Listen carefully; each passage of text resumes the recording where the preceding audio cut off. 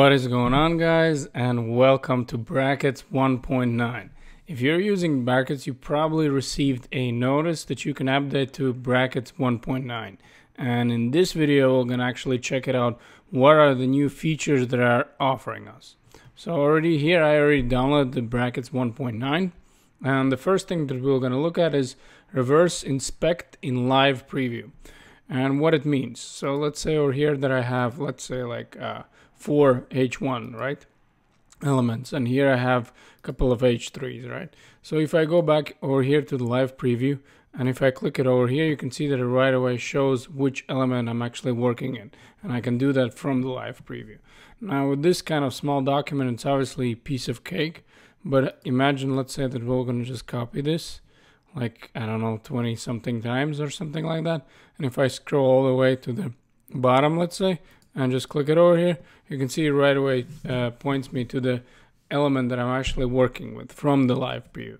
So you can see that it's a pretty neat feature. The next thing we're going to look at is support for replace all action in find and replace. And what it means is that now when we are actually using the find over here and we're using replace, you can see over here we have this option of replace all. And let's say over here that I have selected H1, right? Or H3, right? The usual case would be where I would just say that, let's say I want to replace it with H2, and then I would just start clicking, right? H2, H2 over here, and it keeps going. However, I can just go over here, click replace all, and you can see that all of them changed from H3 to H2. So it's a pretty neat feature, right? Now the next thing that I updated is if we go to Extensions Manager, you can see that in our available extensions, we have an option of actually listing them either when they were last updated or the download account. So if I click over here, last updated, you can see that I have, let's say over here, color tag name, right? Brackets GLCL or something like that, right? So pretty much that tells me that they're taking care of their extensions. However, if we go to downloads, we can just see the most popular one, right?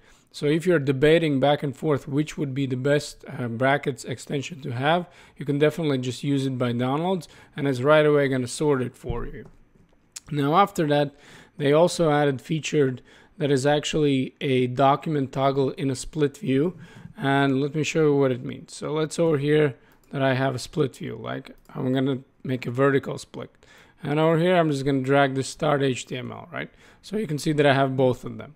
However, I don't need to use the mouse to actually toggle in between them. If I just press Alt and W, you can see that I'm going to be switching back and forth. So just remember that it's Alt W. That's going to be the keyboard shortcut that we could actually use to toggle in between the views. Now, what they also did is if you have a new file, and let's say that it's going to be untitled, what you can still do is actually select the language mode by toggling, and also code coloring and code hints we can also use for untitled documents, which we couldn't actually do it before. And last but not least, GitHub organizations can now own the brackets extensions. This is going to be it for this video, guys. Thank you very much for watching, and I'll see you next video.